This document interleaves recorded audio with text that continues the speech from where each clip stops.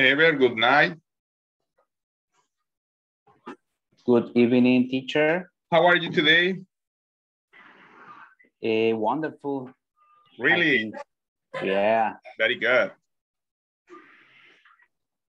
Are you alone? Yes, always. I mean, alone, so because I have done a kind of study here at home. I mean, this is well, it was a bedroom, but now it's a kind of a study, okay? A kind of room to study. I mean, that's why I'm alone here. So, but I live with my wife and my two daughters. What about you? A little tired because Really? the traffic is terrible. Yeah. Yeah, I think so. Do you have to drive away too much? Usually, almost all day. I mean, but you are traveling. I mean, you are traveling by car. You are driving. You are driving every single day from one place to another place. But only in the city. Okay. In the Salvador City. metropolitan zone. Yeah. Metropolitan area. Yeah. Yeah. The whole days. The whole day you have to. All day, yeah. I mean, you have to drive. That's it. Joanna, good night, Joanna. Good night, teacher. How are you today, Joanna? So tired. ¿Cómo se dice más o menos? So, more or less. So. Yeah. Salvador, welcome. America, welcome. Jorge, welcome. Thank you, teacher. Hi, good night.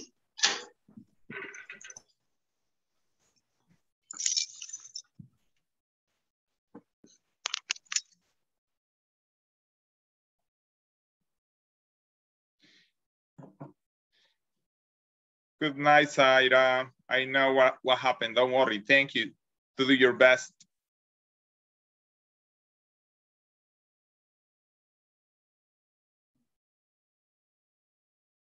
Fatima, welcome.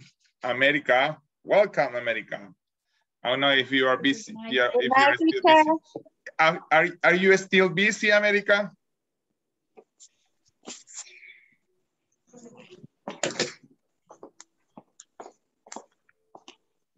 Are you still busy, America, or not?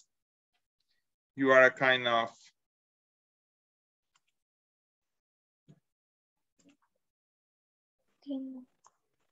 Estaré presente en la clase, teacher. Okay. Completely or just half? I mean, I don't know if you are busy. That's why, that's my question. If you are busy, maybe. Or you can be participating today or something like that, I mean. Yes, teacher. Okay. Creo que has malinterpretado esta situación. Claro que iba a hablar de esta cabaña. Incluso estaba dispuesto. That's a nice soap opera. It's a nice ¿Cómo está cayendo el agua? Fatima, welcome.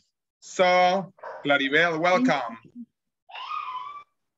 Thank you, teacher. Okay, time to go for the attendance, girls and guys.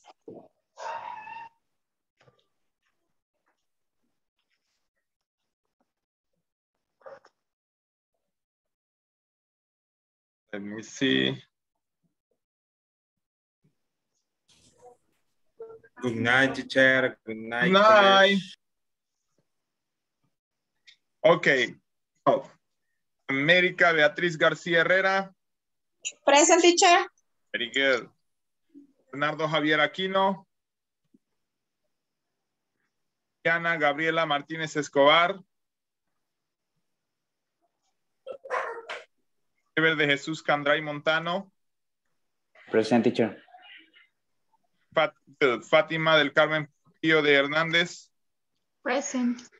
Flor Idalia Turcios Luna. Francisca Yanira Arevalo Rodríguez.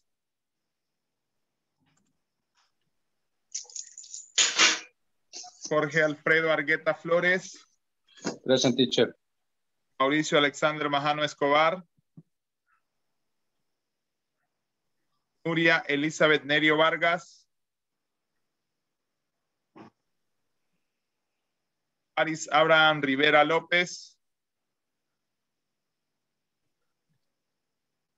Rocío Katia Maritza Martínez Cubías.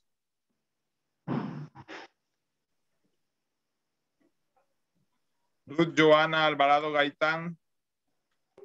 Present, teacher. Zaira Vanessa Velázquez Quinteros, thank you. Present, teacher.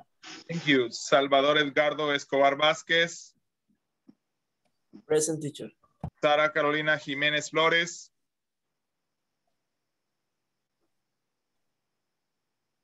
Saúl Adolfo Beltrán. Present, teacher. Thank you. Vicky Dinora Gutiérrez de Durán. Yancy Guadalupe Erazo García.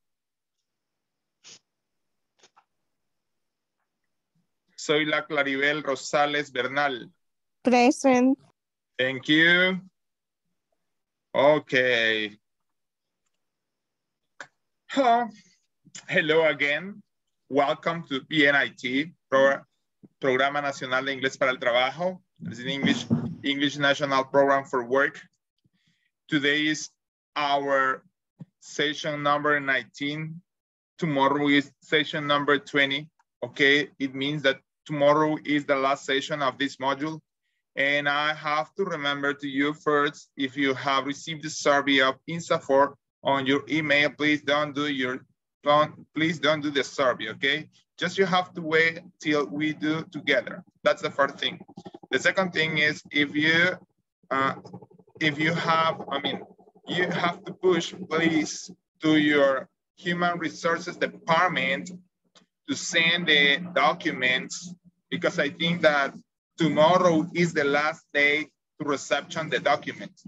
That's why you have to say to your boss, to your coworker, to your friend, I don't know, or to the manager of the human resources department, that they have to send the documentation to be inscribed in the next course. Okay, that's it. After that, we have to go for the topic of today. The topic of today is, let me see.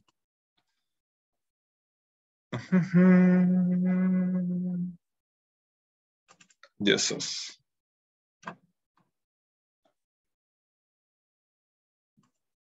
No, this is no. Let me see. It's here. Okay. I don't know. Unit 4, how to use can for informal request. Okay, yesterday we were studying could. Today we are going to study can, okay, for informal requests. But before we go to the class, I have a kind of, if you could you see here? Beltrán. Mr. Beltrán. Ok. Hi, teacher. Ayúdenos a leer aquí en la esquina. ¿Puede leer aquí en la esquina de la presentación un pequeño little joke? Yes, yes. Oh, un gringo. Ajá. Sí, Sí, un gringo. Un gringo. Hello, do you speak English? Do you speak English? Yo automáticamente. No, I don't speak English. Sorry, el gringo. ¿Comprenden? Just to start, okay? I'm sorry, I don't speak English. Okay, el gringo, what about? I mean, you are telling me that you don't speak English, but you answer very well, okay? That's why, guys, you have to learn very well to speak English, okay? That's just a little joke to begin the class, okay? So, as I told you, we have to review the topic, yesterday topic. Yesterday topic was how to use could for formal requests, okay? And remember that we use could for polite and formal requests. Structure or structures are could plus subject plus verb, the base form plus complement. Examples, could you write these reports, please? Could you deliver these letters today, please? Okay. And again, we have to remember that making polite or formal requests, we have to use could. Could you please bring me more coffee? Okay, that's okay. And we use can for an informal request, permission or ability. Use could for a formal request. In this case, I am bored. Can I watch TV now? That's it. That was the yesterday topic, okay? I don't know if you have any question about yesterday's topic.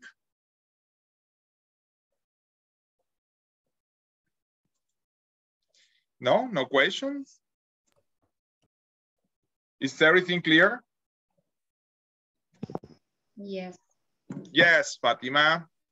Everybody says everything is clear. Okay, so let's gonna start a review and do it again, another request for me, okay? Hágame otra requisición a mí, ok? Yo voy a ser su empleado. Por favor, tráteme bien, amablemente, porque si no me le voy a correr, ¿ok? Si no me le voy a correr. Ever, tráteme como su empleado, ¿ok? Pídame algo del trabajo, no sé, I don't know.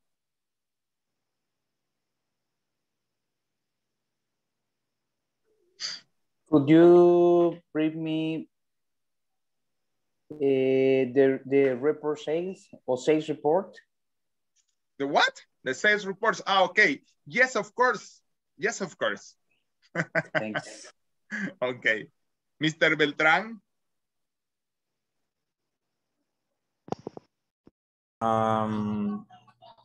Could you send me the mail?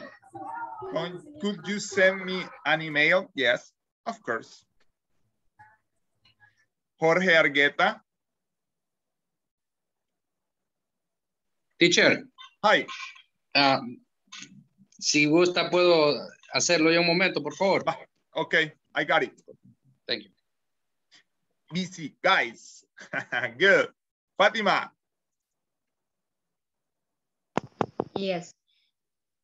Could you bring me some copies, please? Yes, of course. Thank you. Okay, Joanna.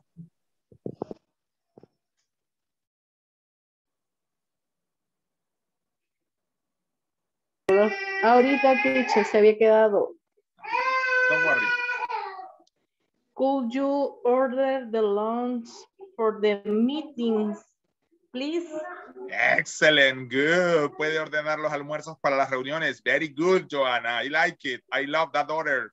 Very good. Big lunch, almuerzos grandes. Yes. Yes. Thank you. Okay. Vanessa, dígame si puede participar o sigue ahí. Me dice no, after, I don't know, Vanessa. Yes, teacher. Okay. I could answer the pending email, please. Could you? Recuérdese, could you? Yes. Could you answer the pending email, please? Yes, very good. Thank you, Vanessa. Muy bien. Y no le olvidó el please. Ya a usted le voy a hacer la orden primero. Okay. Claribel Rosales. Teacher, could you clean my desk, please? Yes, magic word, okay? You have to teach to the kids magic words. Okay. Very good. Salvador Okay. Edgardo. Could you organize the documents for the month, please? Exactly. Could you organize? Organize. Could you organize the documents for the month? Yeah. Okay. Could you organize? Very good. Very well. America. Yes, teacher. America.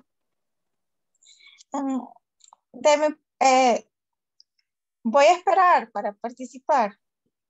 Vaya, América, lo único es que ya no tenemos más para participar, pero está bien. Okay, América. That's okay because today we have a little attendance. Don't worry, America. Thank you. Okay, guys. So then we are gonna in advance to the topic because we have time, and I think so that we are gonna have more time to do. Jorge, ready? Can you do it now? Okay, yeah. Very good, Jorge. Could you put the materials, please? Again? Could you, no sé cómo se dice, cotizar, pero bien raro. No no. Quote. Exactly, quote. Could you quote the material, please? Material, please. Materials es algo así. Algo así es más o menos. Ahorita le digo. Es quote. Así se pronuncia, quote. ¿Ok? Aunque sé que la palabra es quote. Quote. Eso es cotizar, exacto. Aunque podría ser. Ajá, sí. Podría ser también esta. Podría ser la palabra could you make the quotation? Could you make the quotation, please? ¿Podrías hacer la cotización, por favor? Could you make the quotation, please? Flor, welcome, Flor. Hello, teacher. Good night. Good night. Could you make the quotation? That's the word. Okay, quote is the verb. Quotation is the noun. I mean, could you make the quotation, please? Flor, usted es mi jefa ahorita, puede darme una orden. Por favor, tráteme bien, si no me le corro.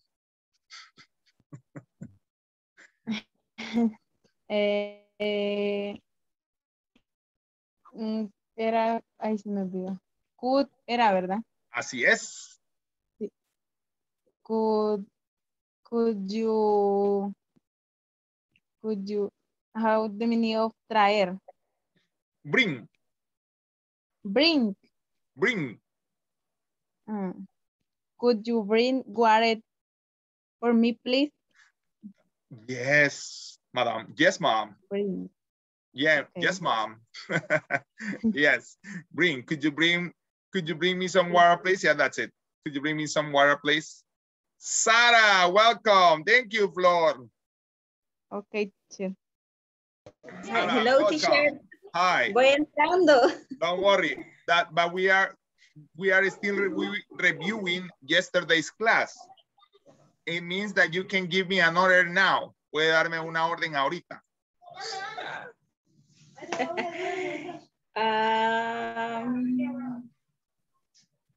Could you guys the reports, please? Could you? Right. Right. Write the reports. You write the reports, please? Yes. Yes, ma'am. Okay. So guys, again, that's the way to ask for the polite things, okay? Let's gonna see what we have after.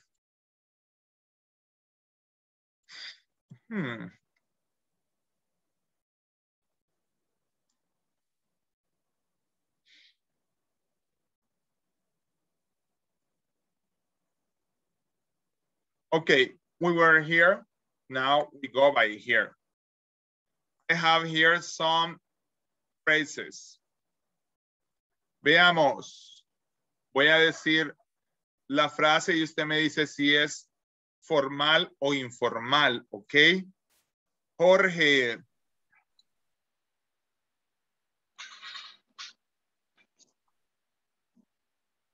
You say formal or informal. Solo eso tiene que contestarme. Yo digo la frase y usted dice formal o informal. In English is formal or informal. Jorge, don't forget.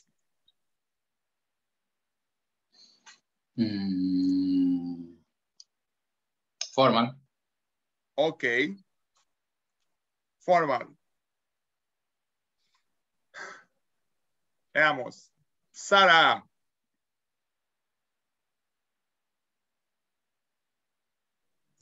Hi, teacher. It's my opinion that. It's my opinion that. Formal or informal? Perdón, teacher.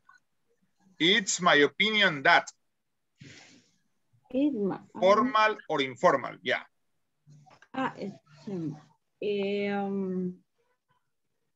Informal. Okay, you say informal. Very good, thank you. Flor.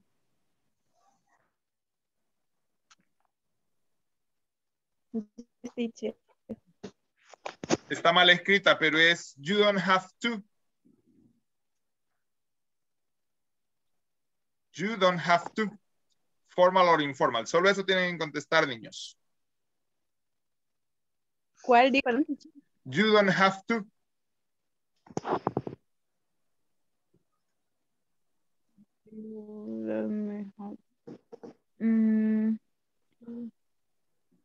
Informal.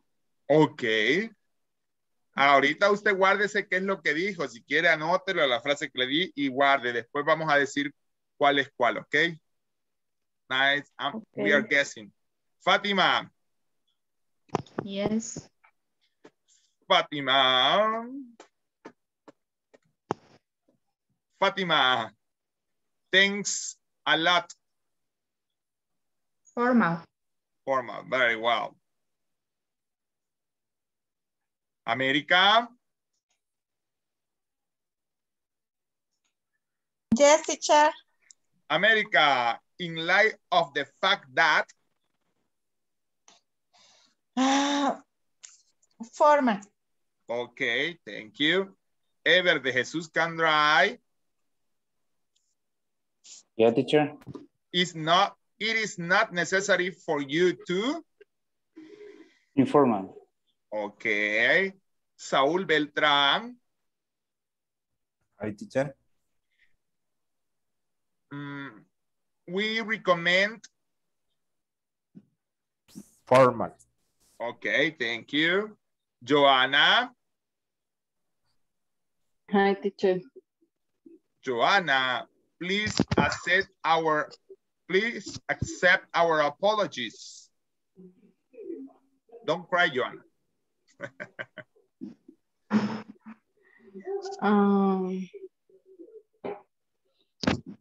Formal. Formal, very good. Vanessa. I appreciate your assistance. Formal. Formal. Ok. Salvador ya estuvo, ¿no, verdad? No, teacher. Okay. Salvador. It is recommended. Formal. Formal. Okay. Thank you. Let me see. Claribel. Hi, teacher. Hi, Claribel. Claribel. Another good thing is formal, teacher. Formal. Thank you. Let me see just that. Okay. Everybody has participated? Yes. ¿Todos participaron? ¿Me falta alguien? Yo no sé qué se han hecho los demás. Los habré corrido ayer. That's no problem. Okay. Just to know qué hace formal e informal. Estas, they are things. But, solo para clarificar, aquí a este lado están todos los formales y aquí a este lado están todos los informales. Nos copiaron bien en el examen, guys. De este lado, los más, como dicen, sin ánimo de nada, los más negritos, they are formal. Y los más chelitos, they are informal, okay? Okay, it means that I would like to remind you that is formal. Don't forget is informal. I appreciate your assistance is formal. Thanks a lot is informal. In light of the fact that is formal because it's formal. It is my opinion that is formal. I think is informal. It is necessary for me to, that is formal. I need to is informal. It is not necessary for you to, that is formal. Sorry, you don't have to, is informal. It is recommended, formal. We recommend is informal. Sorry, please accept our apologies for that's formal. Sorry, is informal. Secondly, beside is formal. Another good thing is informal. Teacher, how we can say that is formal or informal? Okay, again, there is no way to distinguish. The point is that the standard language is when you have to know to who you are addressing to. I mean, to who you are addressing to. If you are addressing, as by example, to your friend, maybe, you can say a su amigo o a su amiga, en el caso de Sara, que le dijera a Norita, le puede decir, don't forget, hey, no te olvides. ¿Ah? Pero, si es a alguien, digamos, es un subalterno suyo, usted le debería decir, me gustaría recordarle que.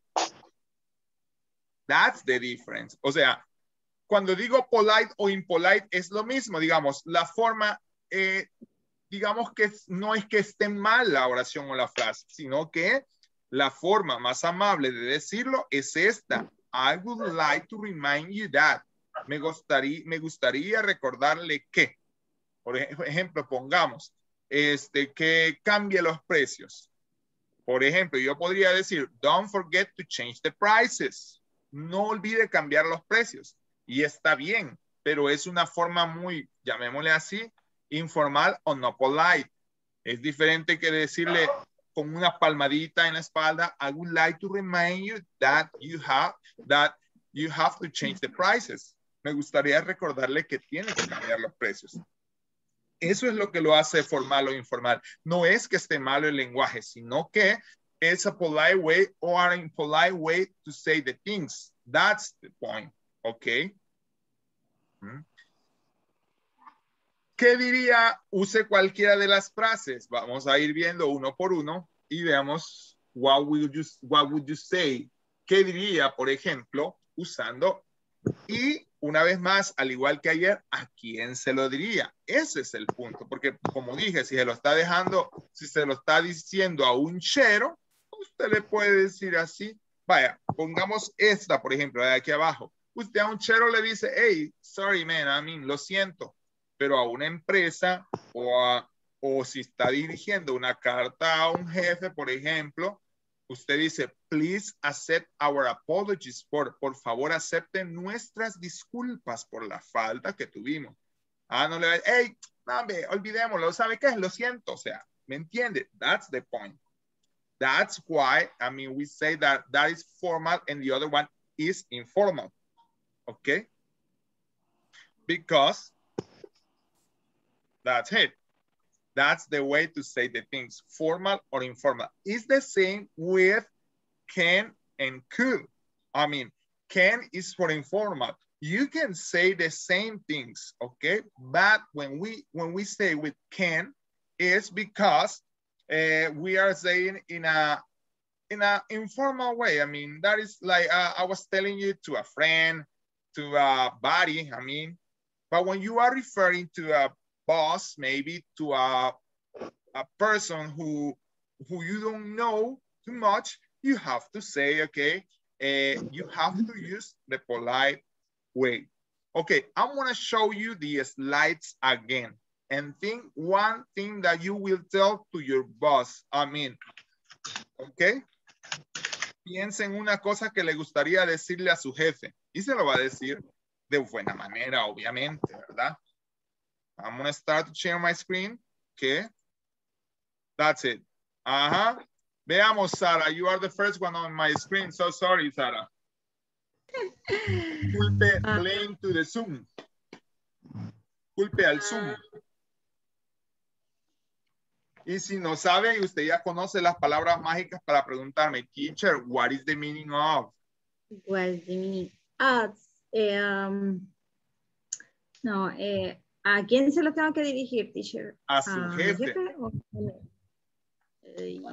A su jefe, porque es más difícil hablarle a los jefes que a los cheros. Quizás I appreciate your assistance. I appreciate your assistance. Es como aprecio su ayuda. Dígaselo a su jefe, pues imagínese que está su jefe enfrente y usted le va a decir eso.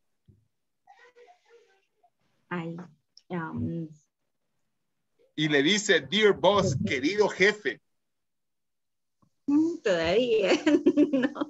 O le dice hechu, dicen que hay por ahí, ha oído la palabra hechu. El hechu. Ay, yo por el nombre. Come on, okay. Rafael, se llama Rafa, mi jefe, y le digo, Rafa, I appreciate your assistance. I appreciate your assistance, okay? Very good. Thank you. Thank you, Sara. I appreciate your assistance. Very good. Ruth Joana Alvarado Gaitán. Ay. ¿A dónde? Dígame. Yo quiero traer. Mande. Excelente.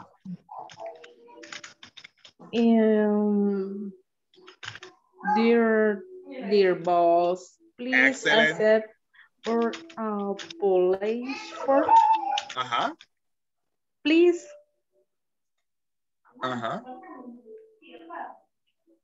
Lo que pasa, sí, lo que pasa, Joana, es que los que tienen puntos tienen que tener una idea. Por ejemplo, usted le diga, acepte nuestras disculpas por venir tarde, por ejemplo. Ok, o por... Por platicar mucho. Por Exacto, mucho. very well, muy bien, ¿Cómo sería? You say talking too much. Talking too much. Okay, dear boss, please accept or apologize for talking too much. Talking too much. Apologies. Apologies for talking too much. Talking too much. Talking too much. Exactly. Vaya, por favor, no vuelva a hacerlo, oye. Okay, sorry. Okay. Ever. Yeah, okay. I would like to remind you that tomorrow we have a meeting for the colocación. How do you say colocación del mes? A month. Lo que pasa es que no sé a qué se refiere con colocación. Cumplimiento. Cumplimiento de meta del mes. Okay, maybe for the goals, solo para eso. Para las metas. Ajá. For, accomplish goals sería. For the accomplishment of goals. Okay. Okay.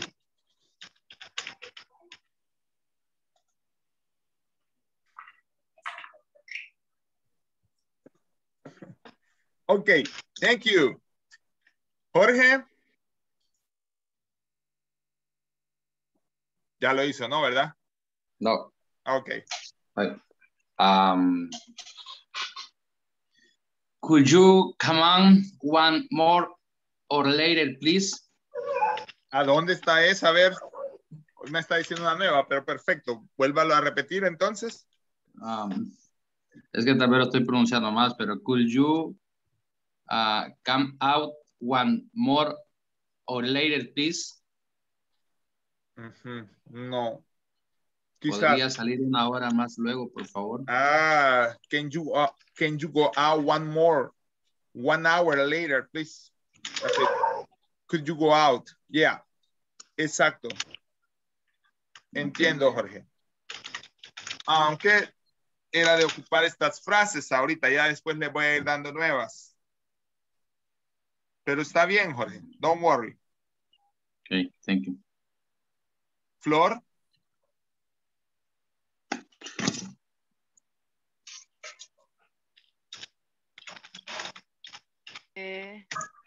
Sí.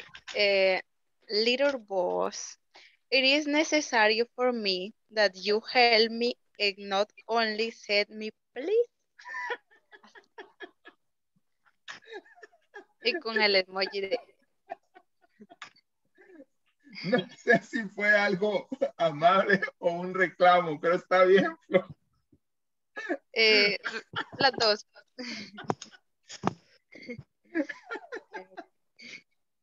That's okay, Flor. Thank you. Okay. That's okay, Flor. Es necesario, por favor, jefecito, que me ayude en lugar de solo decirme que lo haga, por favor. My God. Taking into account. Oh my God. Flor, always. I'm gonna remember the trunk also. Okay. Sara, ya estuvo, sí, ¿verdad? Okay, thank you. Mr. Beltrán, ¿ya estuvo? No. No, teacher. Okay, do it, Mr. Beltrán. It's my opinion, Walter, the we are. ¿Cómo? Es como, vamos. It's my opinion, Walter, the we are. Es mi opinión, Walter, que estemos todos, algo así, no sé. It is my opinion, or it's my opinion that que estemos todos, that we have to be all of us, maybe. Esa parte es difícil, que tenemos que estar todos. Okay. All of us, todos nosotros. Ajá. Okay. It is my opinion, pero está bien, comprendo. Lo dijo de una forma amable, perfecto. Eso es lo mismo cuando usted quiere dar una idea. I think es como cuando se refiere a un amigo. Yo creo, en este caso es en mi opinión, creo que deberíamos estar todos. That's okay. Thank you, Mr. Beltrán. Miss Rosales. Teacher. Hi. How do you say interceder in English? Interceder. Yes. I think so that is intercess, but I want to see. Intercess. Ya, pero déjeme ver si estoy.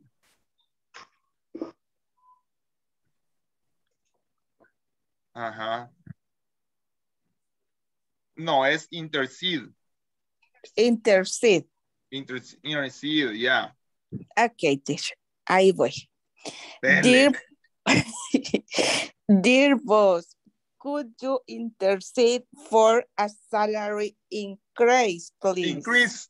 Oh my God. Increase. Yeah, okay. Could you intercede for an increasing of salary? It's necessary. Okay. Oh my God, guys. Okay, very good. Ever ya estuvo, ¿verdad? Yes. Thank you. Edgardo.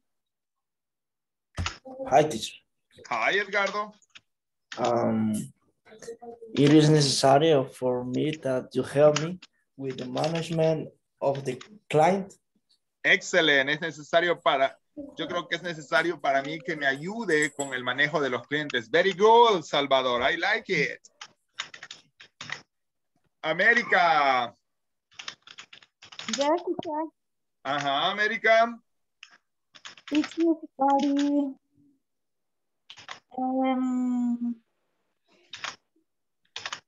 Perdón. It's my opinion that check the report. It's my opinion that you have to check the report. Okay. Okay, it is my opinion that you have to check the report. Yeah. I mean, is somebody missing? No. No. Oh my God. Ah, Fátima. Sorry, Fátima. Hoy hay pocos y no miro. Sorry. sorry, Fátima. We go now. Es que me los mueve el Zoom. Vaya, Fátima. Okay, so sorry, Fátima. Don't worry. I would like to remind you that tomorrow I will be late at the office because I have the appointment for the vaccine. Okay, very good. Thank you. Very good. That is a good sentence, okay? So guys, that is the way to say, I mean, to be formal, it's a way to refer, I mean. But now we're gonna see how do we have to use can, okay? Let me see, okay.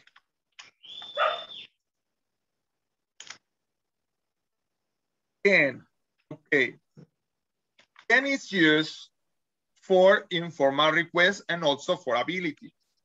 Also, they have a structure, okay? And the structure is always I can, you can, he can, she can, it can, we can, you can, and they can. The full form of negative is I cannot. And the short form is I can't, okay? The interrogative es can I. Y aquí es en donde nos vamos a centrar. Porque, por ejemplo, cuando me decía, por ejemplo, digamos, yo le puedo decir a alguien que no conozco, digamos, que llega a mi oficina, could you sit down, please? ¿Podría sentarse, por favor? Pero podría decirle a alguien que llega a mi oficina y que es un chero, hey, ¿puedes sentarte? O algo así como, can you sit down? ¿Cuál es la diferencia, una vez más, entre would y could? No hay realmente ninguna. De hecho, yo la estaba estudiando y decía que would es cuando nos piden, cuando nosotros tenemos una petición de me encantaría, pero no está fija que lo podemos hacer. O sea, me encantaría que, pero no sabemos si lo va a hacer o no va a hacer. Could es me encantaría. Que lo hiciera es como hacerlo. ¿Ah? Yes.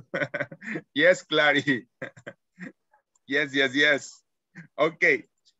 Yes.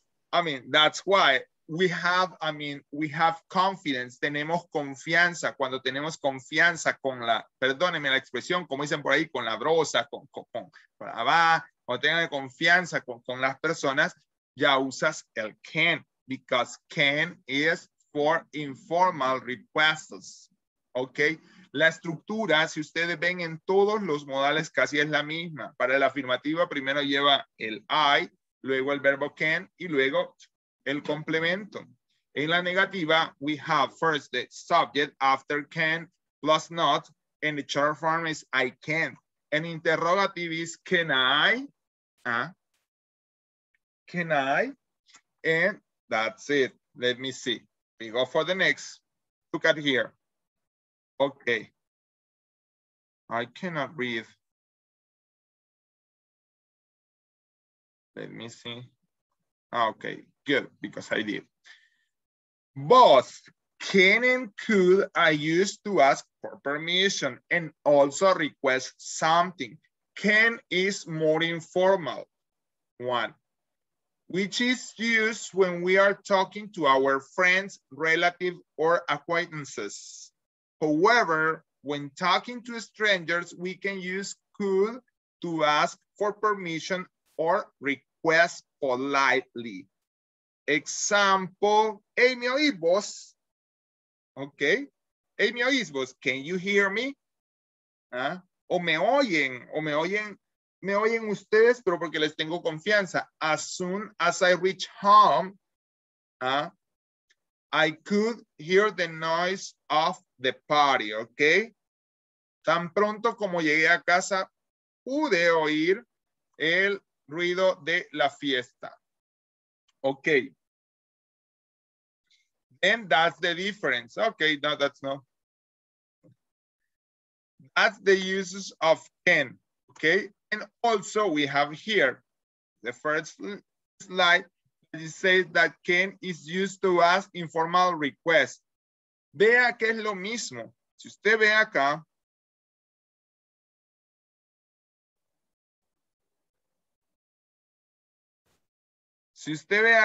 es la misma oración. Mire, could you write this report, please? Can you write this report, please? Could you deliver this letter today, please? Can you help deliver this letter, please? ¿Ah? O sea, en realidad la oración es la misma. ¿Qué es lo que cambia? Aquí el verbo, que could es más formal y can es más informal. That's the difference. There are no more discussion about when do we have to use could or can. Como lo hicimos ahorita en el ejercicio, podemos decir que usamos could cuando me refiero, y vuelvo a decirlo, voy a borrar los dibujos, voy a leer una vez más. Again, here.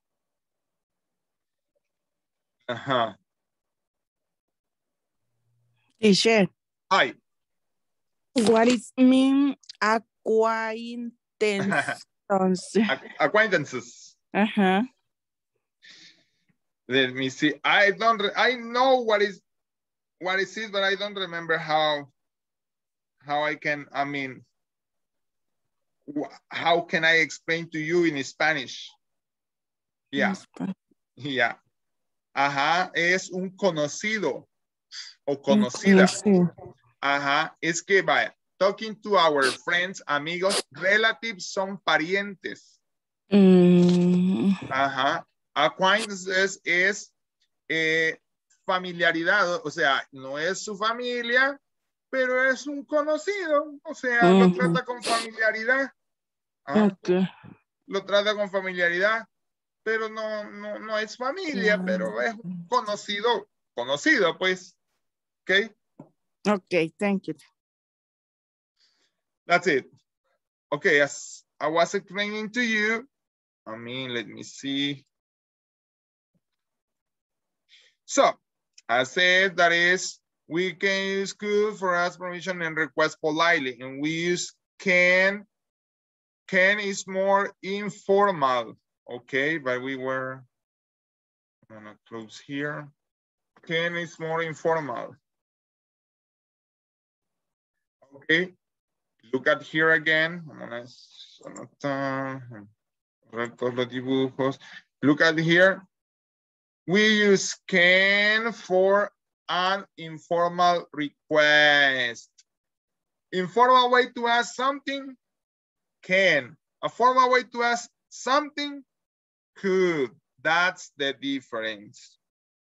¿Preguntas hasta acá, niños?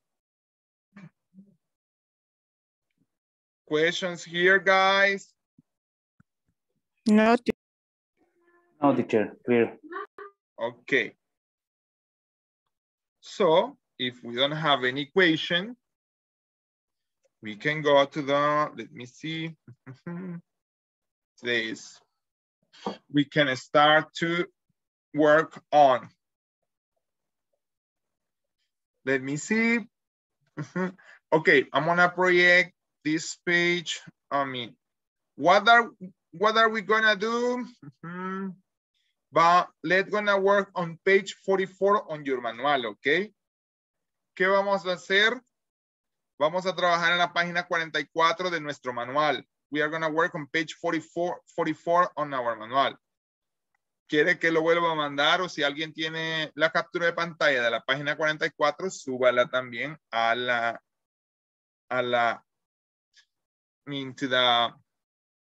to the WhatsApp group, okay? What do we have to do? We have to read and we have to answer the questions, okay? Vamos a tener hasta más o menos las 9:25. Pero a las 9 lo voy a sacar de los breakout rooms because we have to go for the attendance. Do you understand? Yes. Teacher. Ay. Página 44, dice. Sí. La voy a proyectar acá, Jorge. Es esta, mire. Permítame aquí. Es esta. Es esta. Reading. Y obviamente tiene que contestar estas preguntas, ¿ok?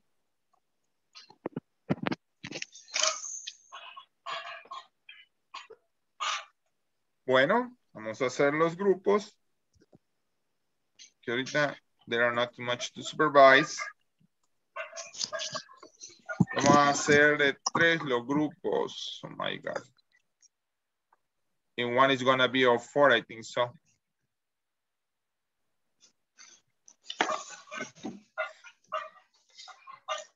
Yes.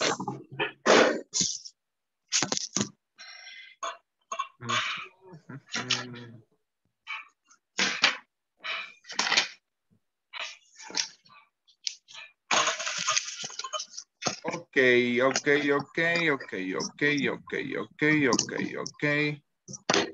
Uh-huh. Okay. You have been invited to work on page 44. Okay. A las 9 los saco para la lista y luego continuamos.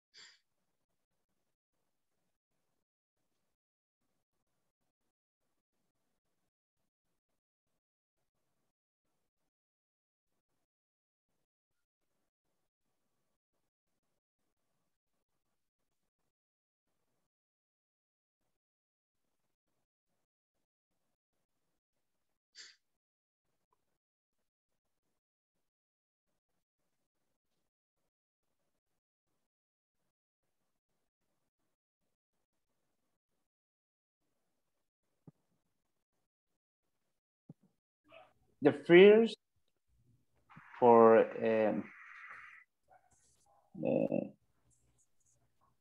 write the letter. No, page 44. Yes, page 44.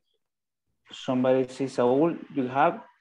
Oh, no tengo la página, estoy buscando. Acá, ahorita se las puedo compartir yo, pero no sé qué harían después. Okay, we are going to read. First, we are going to read to the paragraphs and next to answer to the questions. Yes, that's it. The paragraph. You have to read the paragraphs. The paragraph, okay. Yeah. And after you have to answer the question. Okay, I read the first for color. Okay. Color is important. You have to read the Yes, you have to read and after you have to answer the questions, okay?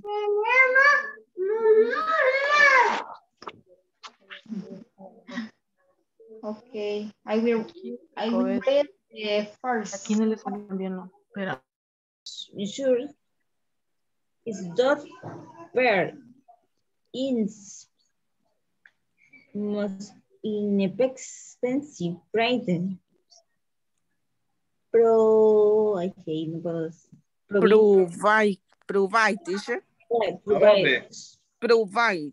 Printers provide. Printers. Resolution. No sé. Estoy Resolution. Ahí. Most inexpensive.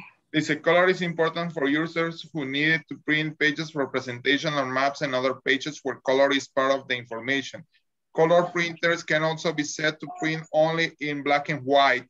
Color printers are more expensive to operate since they use 2 ink cartridge, 1 color and 1 black ink. That need to be replaced after a certain number of pages. Users who don't have a specific need for colors and who print a lot of pages will find a black and white printer cheaper to operate. Resolution, printer resolution, the sharpness of text and images on paper usually measured in dots per inch, dpa. Most expensive printer provide sufficient. Okay. Yeah. Okay. Thank you, teacher. For most purpose, ahí.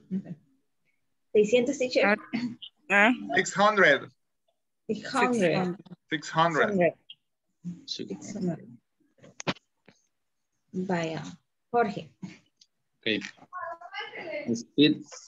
If you do much print, the speed of the printer becomes important. Inexpensive printer print on The last one. Memory. Is memory America?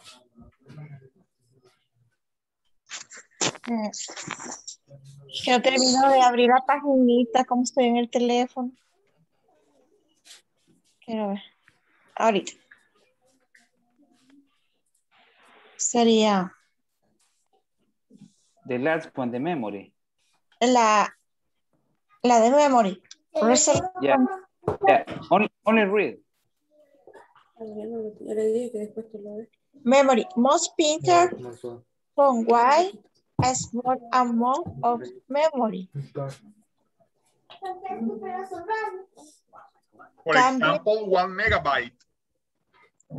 For example, 1 megabyte that can be expanded by the user having more than the minimum amount of memory is helpful and faster with printing of page or page while large in machine.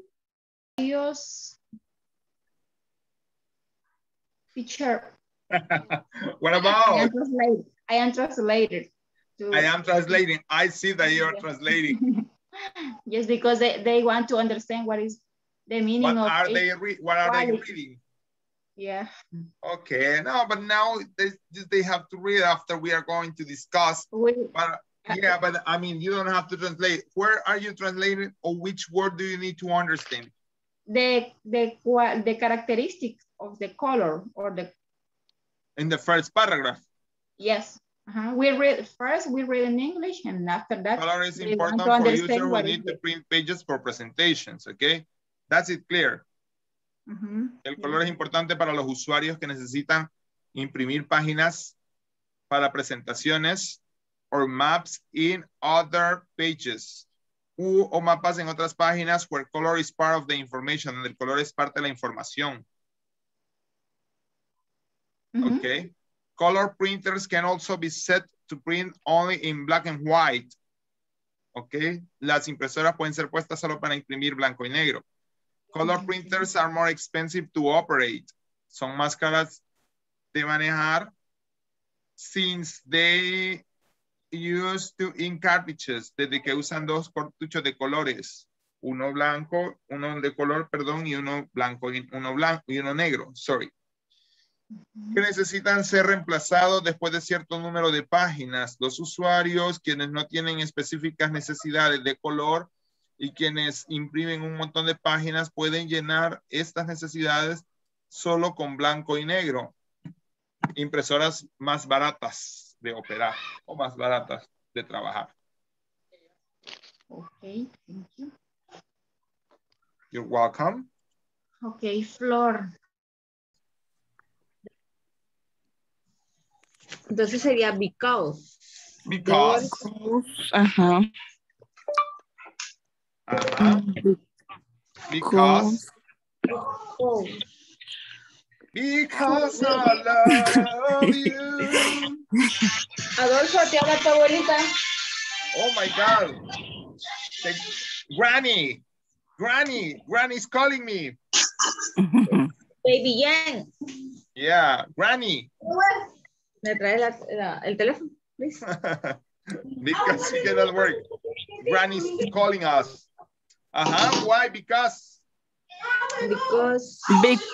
for users who need to print page for presentation or maps and other things where color is part of the information. Ahí vea. Okay. Tráigame el teléfono, por favor. Because tráigame el teléfono, lo estoy ocupando. User.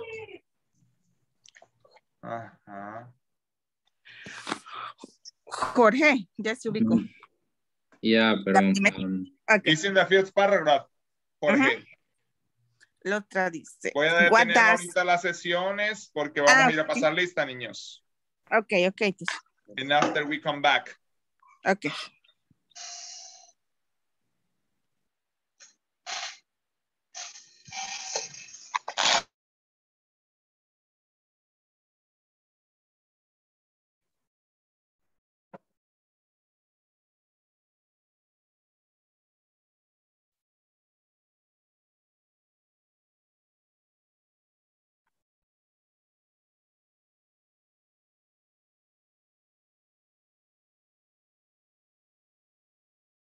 Today is the day with less students that I have had. I never have had this quantity of students here in these courses. I think so that I just have 10, the half of the students. Paris ahora estaba cumpliendo años, teacher, pero desde ayer ya no contestó. Desde ayer, after class, go to the party. Also, Vicky's son is on birthday today, I think so. But I don't know. Well, at least they too. I don't know what happened to Yanira's, by example.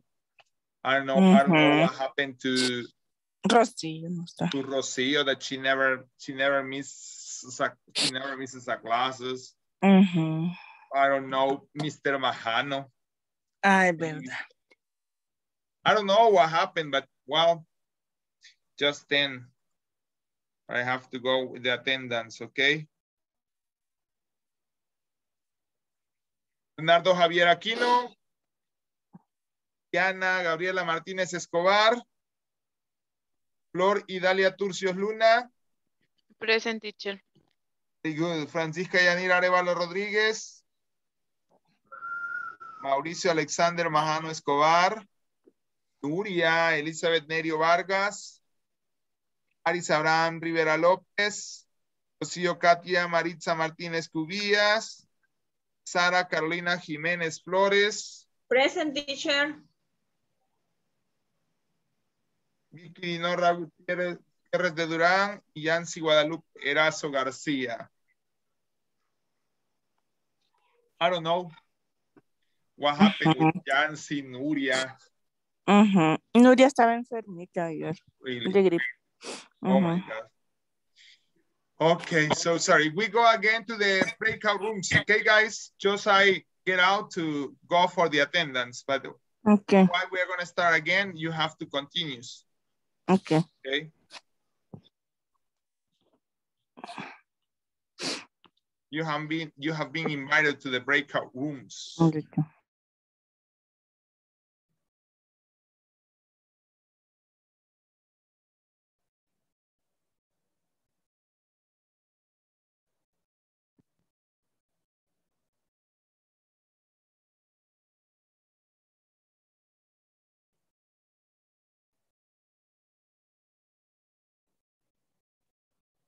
Refer resolution. Yeah, I think to refer for the resolution.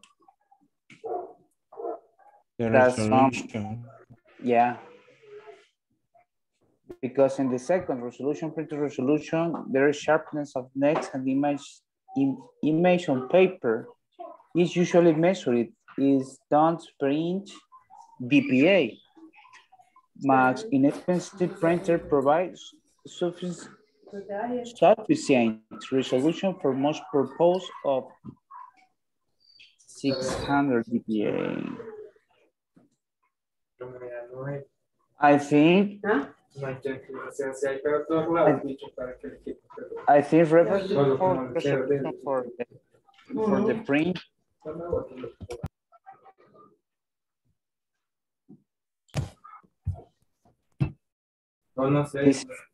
This is the meaning for the PA. What do you say, siglas, teacher? Because this is siglas in English. Siglas. They are like something like acronyms. Acronyms. This DPA. This has acronym for the resolution or for the capacity for the printer. I think. DPA, yeah, is DPA. Let's gonna see DPA meaning. Yeah, it's dots per inch. That is the same, dots per inch.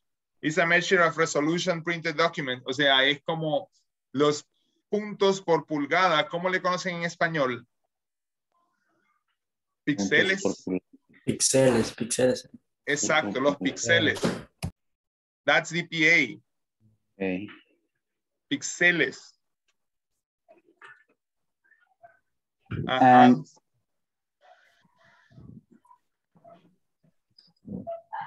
And maybe we will answer to the second question. And DPA referred to the resolution for the printer or something like that. What does DPA stand for?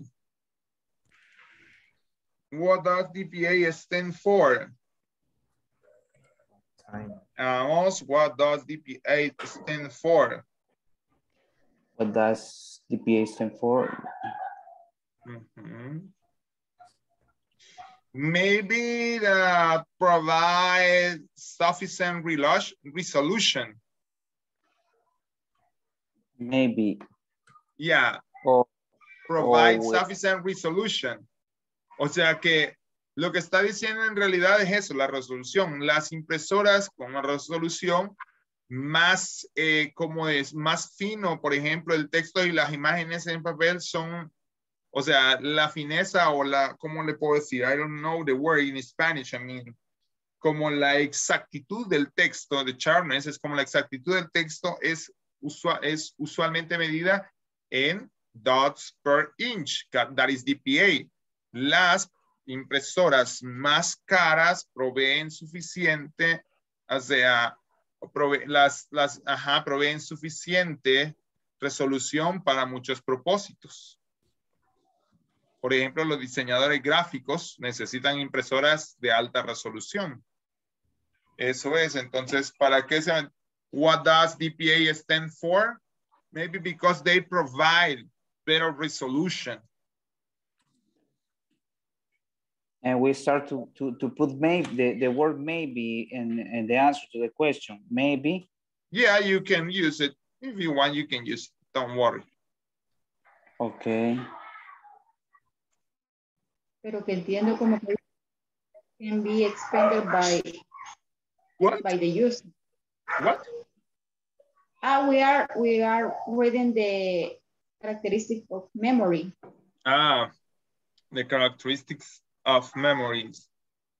What do you understand for? Trying to understand the text. Yes, the text. But you can help us to understand. So, tell me. All the characteristics. All the characteristics. all the characteristics of the text. Yes. Or like a summary. Just to like a summary. Let me see. Solo déjeme ver algo.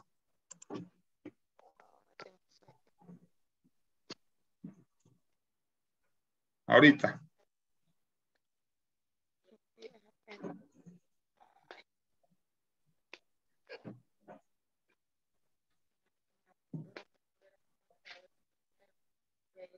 Okay, sorry, the summary of characteristics. ¿Cómo le dijo mamá Mari? Let me see, espera si está now, we got, okay. Characteristic, resolution, speed, or memory, which one? Resolution. La resolución de las impresoras es para la exactitud del texto, las imágenes, usualmente medidas en puntos por pulgada. Las más caras proveen suficiente resolución para múltiples propósitos o para la mayoría de propósitos que son de 600 megapíxeles o dpi, dots per inch. La velocidad, si usted hace demasiadas impresiones, la velocidad de la impresora viene a ser importante. Las impresoras que no son muy baratas, son inexpensive, que no son muy caras, son solo acerca de 3 a 6 páginas por minuto. Y las impresoras de color son aún más lentas. Las más caras son mucho más rápidas. La memoria, muchas de las impresoras vienen con una pequeña cantidad de memoria. Por ejemplo, 1 megabyte that can be expanded, puede ser expandido por los usuarios. Teniendo esto más del mínimo de la cantidad necesaria es helpful, es como, se me ha olvidado cuál es la translation, es como útil, sorry, y es útil y rápido cuando imprimimos páginas con imágenes largas o tablas con líneas acerca de ellas, lo que igual hace que las impresoras traten mejor una imagen, o traten una imagen más larga, o which the printer treats as a large image, que hace que las impresoras las traten como una imagen larga. That's it, girls? Yes. Thank you, teacher. You're welcome. Okay. We will answer the question. Veamos. Flor, Joanna, what do you think about the first question? Why is color important for some users? It's black and white. Why is color important for some users? ¿Por qué dice es importante el color para algunos usuarios? You can see the answer in the first paragraph, yeah. In the first In the answer we put in, it's more expensive because the printer needs 2 or 3 cartridge.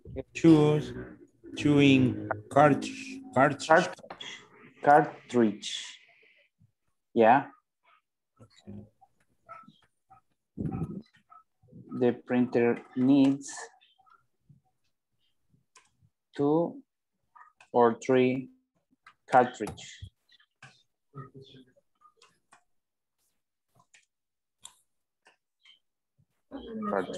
Okay. The next one is what is something important for someone who a lot?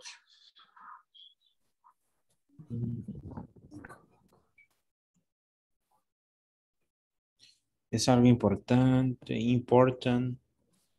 Eso 6 por minuto. Printer speed is important. Yes. Yes, teacher. Okay. Yes, it is. Perfecto. Is printer speed important? ¿Es importante la velocidad de la impresora? Yes, it is. Yes, speed on the print.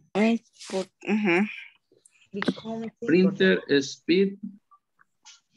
Speed is important. Number 4. Important than other. Salvador y América están here also, no? I teach. Or no, Salvador is here. America also, I think so that now is here. She doesn't answer, maybe she has to stand up. Estoy, teacher, pero, okay. Pero no entiendo mucho, entonces solo estoy oyendo. You are a listener. Okay, now you have to read and after you have to answer, okay? Ever is gonna help you. Okay. America is here.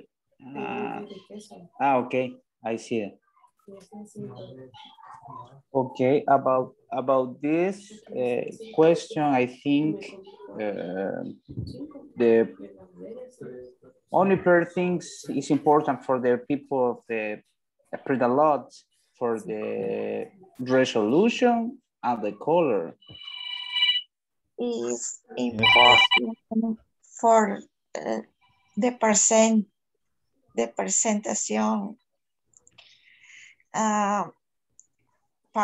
For the manager. Algo así que es importante para la presentación de los managers. Ok. Querrá decir. It's a teacher. Teacher is coming. Teacher will help. Tell me. Teacher. We need your support with the answer of question number 2, teacher. We are not What sure. it says. You're not sure. What does DPI stand for? At 600 DPI. This is the DPI in English is como los píxeles. But what is the meaning of stand for? Stand for. Ahorita. Oh no, aquí lo tengo. Wait. It says, why does DPI, yeah, so DPI stand for. ¿Por qué? Algo así como que, ¿por qué son necesarios? O para qué sirven. Ajá. Los píxeles sería como la calidad de la imagen. Exactly, but there is in the reading. Ahí está en la lectura que dice, ajá. That's it, Joanna. But in English, what it says. Veamos cómo voy a compartir con ustedes. Ok. Vamos. Comparto. La resolución es de 600. Exactly. So why DPA stand for? Because maybe they provide sufficient resolution for most purposes.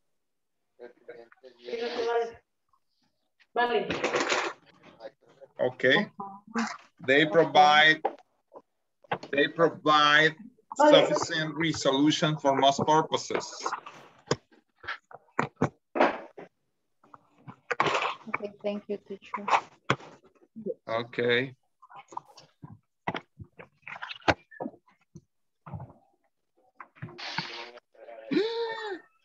What about? No. Es que no sé.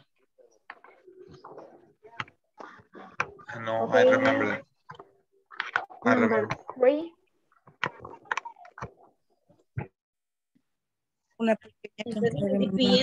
la resolución. Hi. Ay, pero aquí las impresoras no tienen memoria en gigabit, ¿verdad? A las que se refiere esta, sí, hay algunas que tienen memoria en gigabyte. 1 megabyte, ok. Eso es lo que tenían algunas. Hoy ya 1 megabyte no es, pero solo tiene 15 megabytes.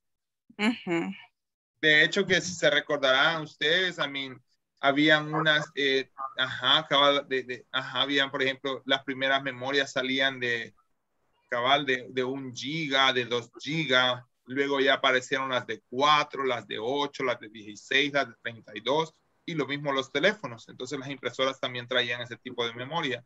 porque dejan a veces las impresiones en espera y tienen memoria. 1 megabyte es como de los años 90.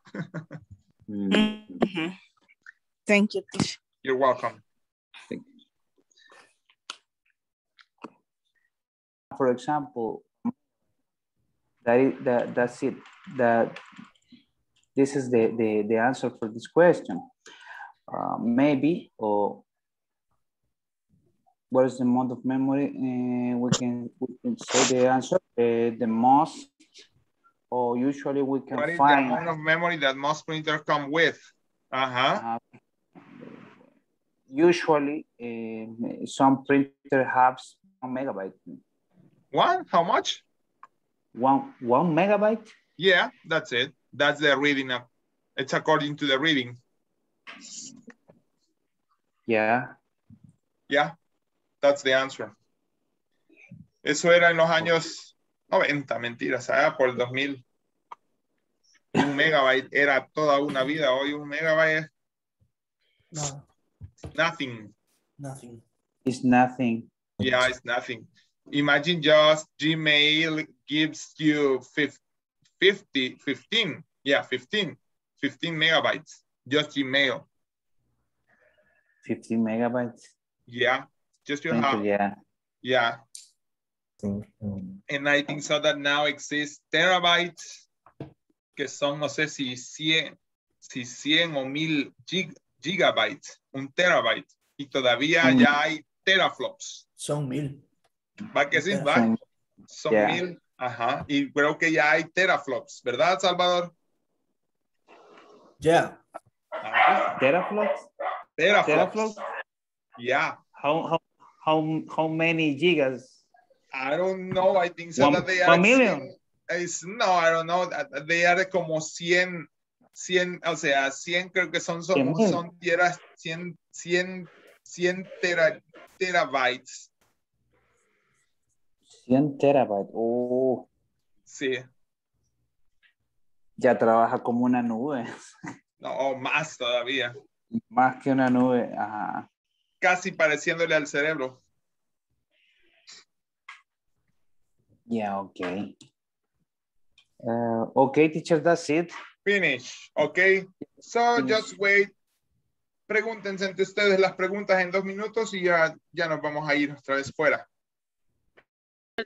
La diferencia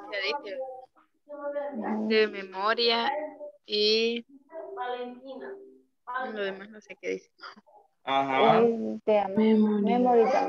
Amount of memory. Ajá. Okay, let's see, teacher, the answer. Last paragraph. Yes, let's read. 1 megabyte. Yes, Joanna. 1 Dígalo en voz megabyte. alta. Yes. 1 megabyte. Yeah. The most of the printers, pero eso era ya en los años 90, niñas. Hoy 1 megabyte no es nada. Okay. 1 megabyte eran los tiempos. No sé si ustedes se acuerdan que uno dejaba el teléfono descolgado y nadie podía hacer una llamada para bajar algo. Dejabas hasta 24 horas para bajar algo. Y si alguien llamaba por teléfono, la regaba y era carísimo el internet. Ahora también, teacher. Fíjese que no, Flor, o sea, realmente sí es caro con relación a lo que vemos, pero realmente es barato porque, como le digo, si usted habla de los años 95, 98, por ejemplo, de verdad, exacto, bajar una canción o bajar algo, de verdad puede ver, o sea, había que quedarse, dejar descolgado todo a la noche el teléfono para bajar algo así. Mejor la grababa cuando salía en la radio. Sí, pero como por ejemplo, habían canciones que todavía no las tenían las radios por los derechos. Y eso entre otros, digamos que lo que hoy puede darle 3 horas bajar una película, en aquellos años le hubiera tardado quizás unos 3 o 4 días. Bueno. Y la cuenta era carísima. Aparte de eso, digamos que se hacía por el teléfono. Y si a alguien se le olvidaba que usted estaba bajando algo e iba a hablar por teléfono, le desconectaba el teléfono, hacía la llamada y usted tenía que volver a empezar el proceso. Ay, no. Yeah. That's it. Qué feo. Have you finished? Pregúntense entre ustedes las preguntas. Ya nos vamos a salir. Don't worry. 3.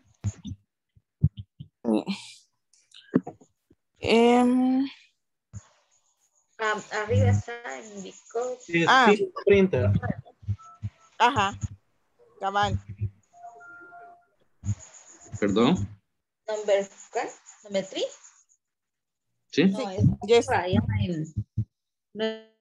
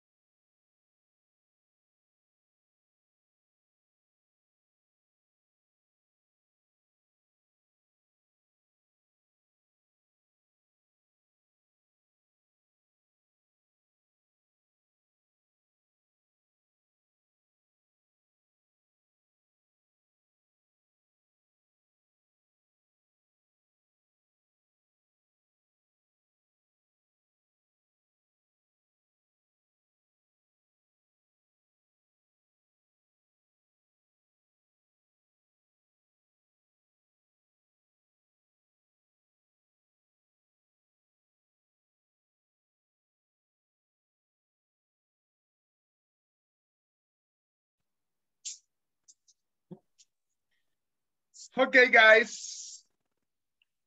You have been reading the reading. I'm gonna share my screen about the reading, and I'm gonna read the reading, and I'm gonna you have to listen to, and after I'm gonna answer the questions. Okay. Okay. Read about printer qualities and answer the questions below. Okay. Color. Color is important for users who need to print pages for presentations or maps and other pages where color is part of the information. Color printers can also be set to print only in black and white.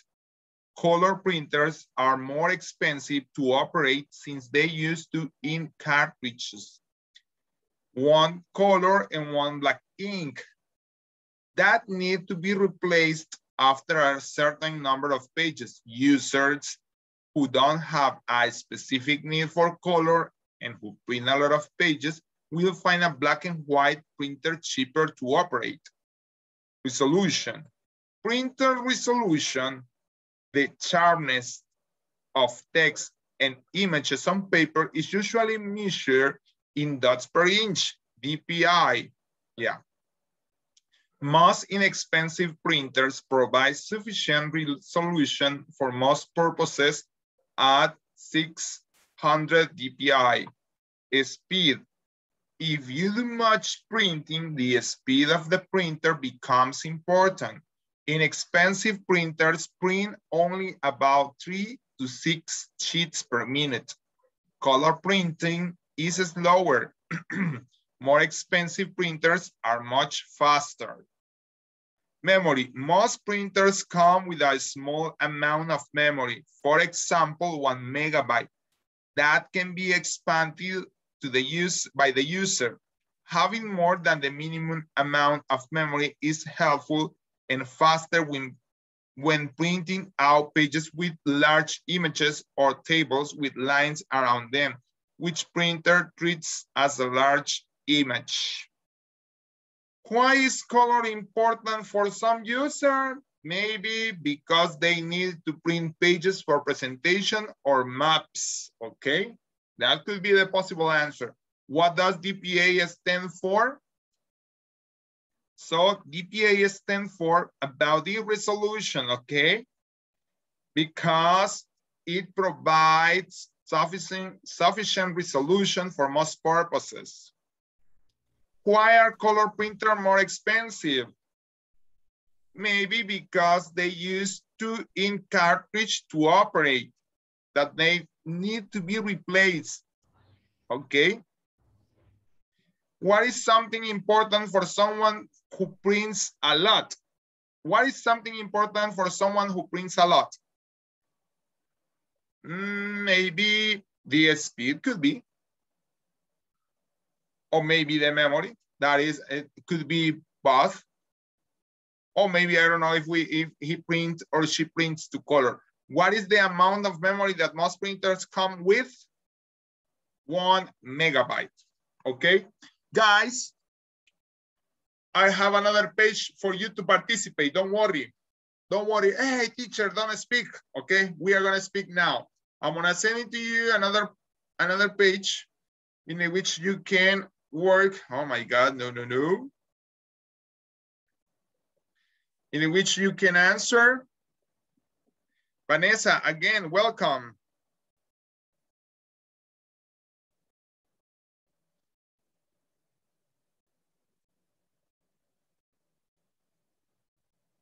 That's it.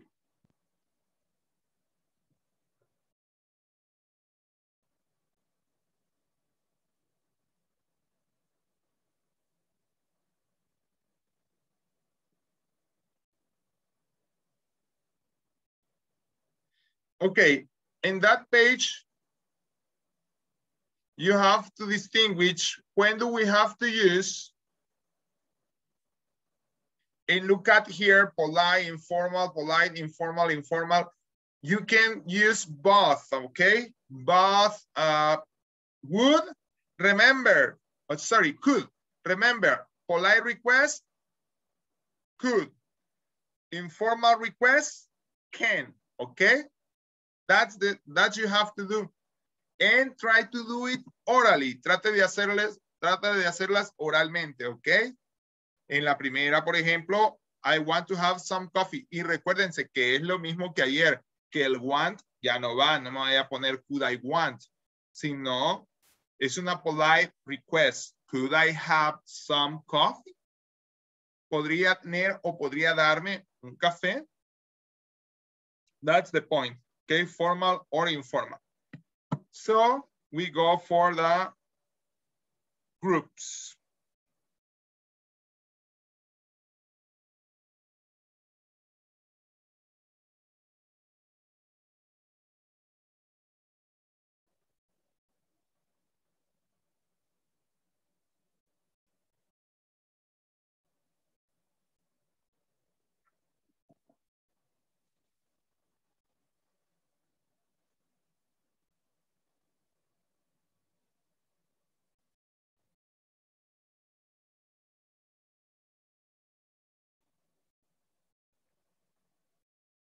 Polite or informal.